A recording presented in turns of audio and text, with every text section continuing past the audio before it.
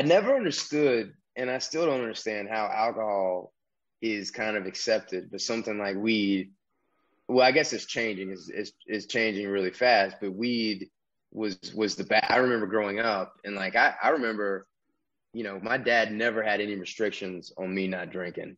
It was a part of his life, and he didn't care if it was a part of mine. And so it was just natural. It was part of growing up. I'd come home from school and grab a beer out of the refrigerator and sit down and watch TV with him. But marijuana now, that was a big no-no. That was, whoa, you're going down the wrong path. But if you really look at it, you look at like health and longevity and the impact it has on your body.